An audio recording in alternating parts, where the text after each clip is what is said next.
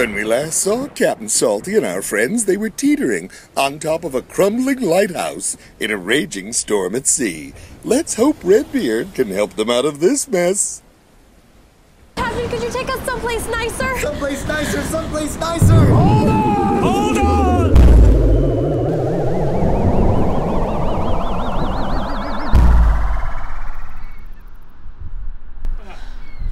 That was horrifying! I know, wasn't it wonderful? That was mind-blowingly incredible!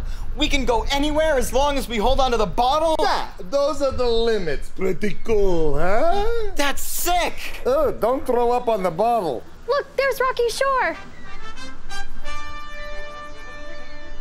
Well, Valerie, and your friend, Atras. That's Matthew? Well, if it were news, I'd remember it. What are you kids doing here? Ivan the Red brought us here. Where'd he go? He doesn't like to meet new people. He'll show up when he wants. The famous Captain Salty, in person. How about an interview? Call my crab. Mr. Shore, I loved it when you were signing off in that seagull. Yeah. A real scream. Now, why don't you kids run along? I'm going to interview a lifeguard who rescued a puppy. A real human interest story. I'm going to get 1 million hits on YouTube. It was hysterical when you said, signing off for Quahog Corner News, and then...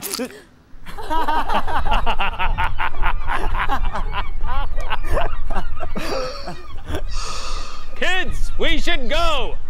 Ivan? Muta! Back to the House of Light! I mean lighthouse, sorry. Come, kids, bring the bottle! Flying rats! Now I'm going to have to get a new jacket. You kids... Where did everybody go? Hey, Mr. Shore, we're here for an interview. Look, kid, I got bigger problems. Ooh, a puppy.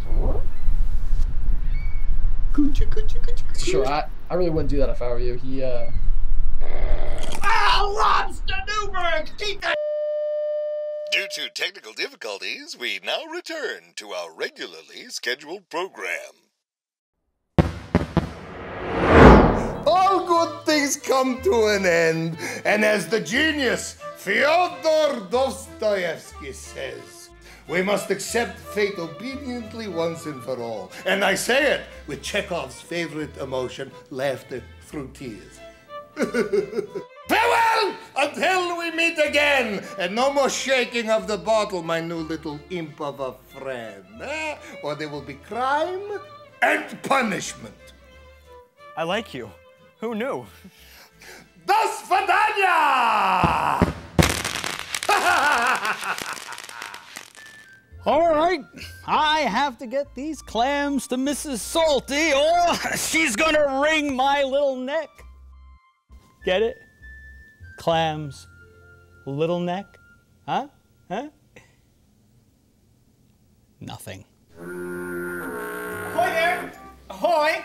Max, I didn't know you were coming.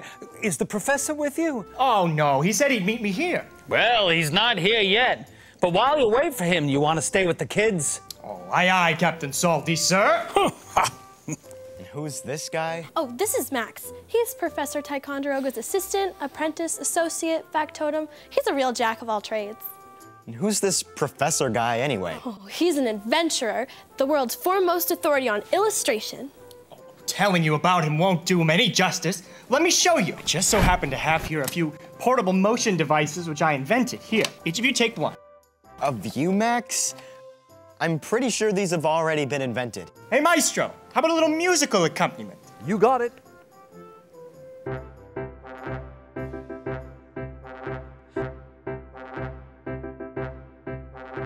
From the highest peak to the deepest sea and everywhere in between, from the Arctic snow to the Amazon flow, there's nowhere he hasn't been. If you happen to brave the African sun or make tea time with the Queen, you'll find Professor Ticonderoga and his magnificent machine.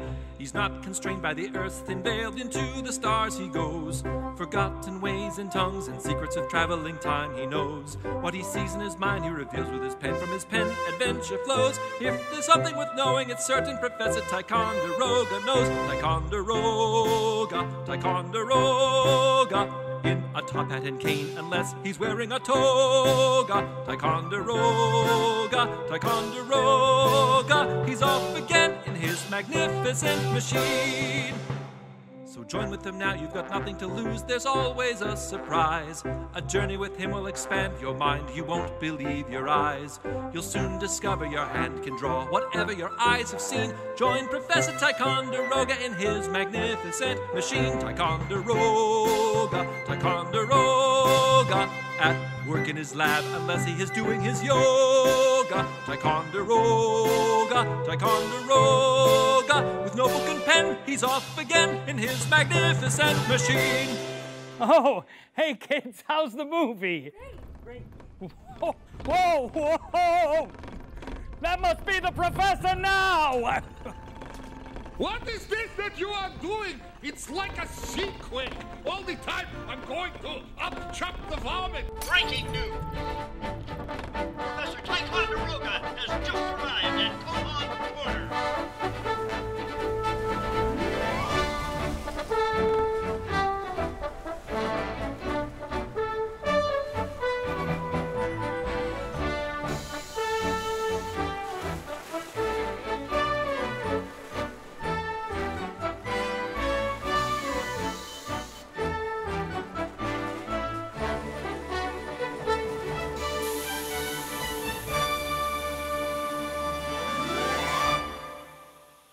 Thank you, Bob. You're welcome, Professor. Will the submarine be okay here? Oh, no problem. What are they going to do? Give us a parking ticket? Captain Salty, you old sea dog, how are you? Upright on sturdy legs and sound as a ship's bell. And shake like 1, 2. The crabby tones of Krabby Crab. How's about taking your noisy submarine to another continent? Or better yet, another planet? Sorry, still adjusting from Venus time. Who are these delightful youngsters? We've met. I'm Valerie, Captain Salty's niece. Oh, Valerie, you've grown like an antenna. And this is my friend Matthew. A distinct pleasure. You please, easy. The professor is the utmost authority on teaching people how to draw. You want to learn to draw something? Yeah. Absolutely. Okay, so Max, you must have some drawing supplies in there, that bag of yours? Right here, Professor, way ahead of you. Okay, so what will we draw? How about drawing a quiet, peaceful, still life so I can draw a quiet, peaceful breath while I'm sleeping? Why don't we draw a Krabby Crab? Oh, good night, nursey. Okay, so it all starts like this. To draw a Krabby Crab is fairly simple. All you have to know is how to draw an oval. An oval shape is the basis for everything for Krabby Crab. So just practice drawing an oval first, and then we add another oval and another oval. To add his claws in, we add another 2 ovals. So now 1, 2, 3, 4, 5. 5 ovals total, and you've basically drawn Krabby Crab. The 2 pupils are, guess what? Ovals. So we just draw them in. And then he's always kind of crabby, so we give him a crabby look. Now I make these lines round because the eye is round. So if you just draw it straight, it makes the character look flat. To make the character look three-dimensional, you draw them rounded like this. Now he also has some extra skin, some wrinkles at the end of the eyelid. See? So now it looks like it's a little wrinkle there, like it has just a little too much skin. Now his eyebrows are half circles. So this, you can draw a half circle this way, and then you can draw a half circle that way. Now those are a little too big. We're going to cut them down. But what happens is that if you just realize it's a half a circle, and then you're sort of going to make a crescent moon out of it. And you can go back and erase that one line. And then what you do is you start to make them look a little hairy. Now, the thing is you don't put a ton of lines in there. What you do is you draw one little clump of hair sticking out, and then maybe a second little clump of hair sticking out. At the end, just put a couple of lines. And then one line overlaps and comes down, and another little one that way, another that way. Bring it back, and there are his eyebrows. So now he's got some skin that comes down from underneath his eyebrow that joins into his body. And that's how his eyes are connected to his head. And then he's got the big mustache, which is, again, sort of a a crescent moon. Now these little bumps down here are also what we use for hair, okay, especially in a mustache. Okay. Now what happens though is the mustache is hidden behind these claws, so you only really see this part of the mustache. So now what we're going to do is I'm just going to go in and I'm going to erase some of these lines that are inside the eyes, just to make the eyes a little clearer. And then he's got, from lack of sleep, he's got some circles under his eyes. And then his shell goes off at an angle like this. You see it's following the oval that you made for the body. So it goes off like that. And then his big claws are here. So the claws we'll put in first. Okay, let's just erase what you can see inside of it. So what would happen is that one claw comes back. Okay, and this is the claw that moves. In types of crustaceans, only one claw moves. The other is all shell. So this one is the one that moves. So it has a little bump on top of it. And the other part of the claw, right there, is solid. So the whole thing would be solid. See, it actually looks like a little bird's mouth when you think about it. But of course you don't want to stick your finger in there because then you'll get pinched. So the same thing happens on the other, where you have the first part of the claw that moves, have a little bump, and then here's the claw, and we have it opened a little bit. And again, we go back, well, let's erase a little bit inside. I'll give you time to catch up a little bit. And now, this is the bottom of his body right there. And we put a little bottom lip there because this is where his mouth is, in here. And now we have to put his back legs on. So his back legs come up, they go around, and they come down. So you see 1, 2, 3 pieces. 1, 2, 3 pieces. And you won't be able to see the other two, but you'll be able to see just a little piece of them. And the same thing on the other side. It will go up, it will come down to 2, and then the third one, this is called drawing through. And you should do that a lot. So you should always try to draw through the character. Okay, so you can get the shape right, and then you can go back and erase it. Like, don't guess, always draw it through. And the second and the third legs. So there's our rough drawing of Krabby in blue. Then we take another pencil, we take a 2B pencil, and we would go back and we would start darkening things in. So for example, we would work on the pupil first. Okay? I always try to do the pupil first, see, then he starts to come alive. Now, the thing about this lesson too is that you can actually, if at any point in this lesson that you get a little too lost, if I'm drawing too fast, you can always pause it and go back and then take a look at what I did and then start it again. So I'm just following all the major blue lines. And the reason I like to draw in blue first is that it won't show up. If you put this drawing on a Xerox machine when this is all done, this blue will not show up. So all you'll have is the line from the pencil. So that's called non-repro blue. And they're available in all different art stores. You can pick them up almost any place. Okay, and then we're gonna really darken the bottom part of his eyebrows. And then I'll color that in right now. I'll just so you can see, because he's gray. And then the same with the next eyebrow. And I'll color that in. Now to make his eye lids look round, what we do is we do a little shadowing with them. And so what will happen is that you do some light shadowing on the outside, and as it gets towards the center, it gets less.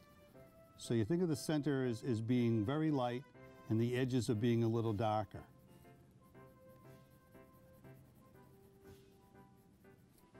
And of course, if you think you've done it too much, you can always go in and shadow the whole thing and just erase in the center, and that'll give you that same look.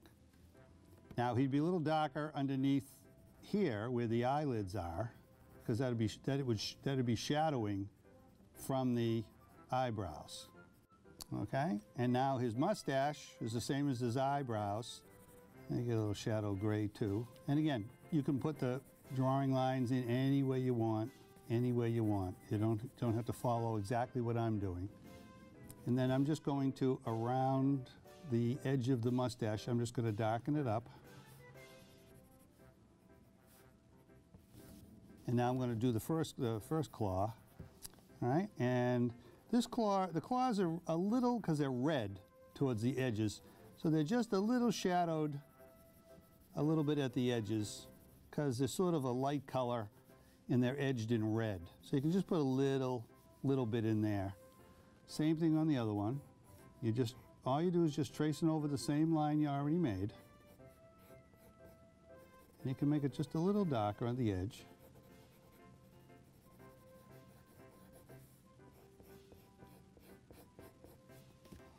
Okay, and same thing at the bottom, inside of his mouth there, his lower lip. And then you can just trace all the back legs. And I'd shadow them just a little bit. Shadow the first claw here, just on the sides. Okay, now do the other back legs.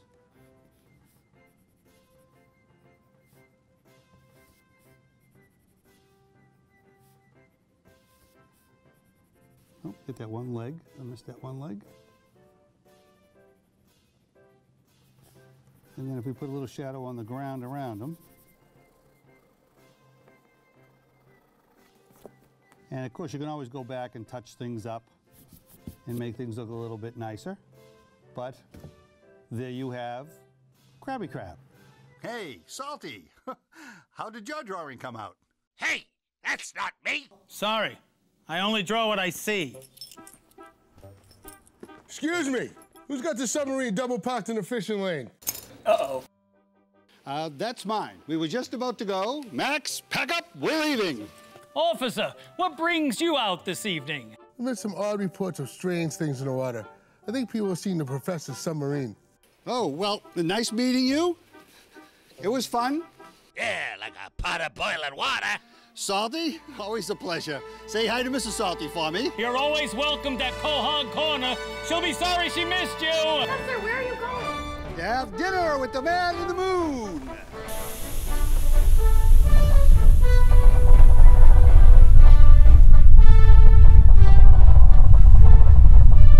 Soup's on!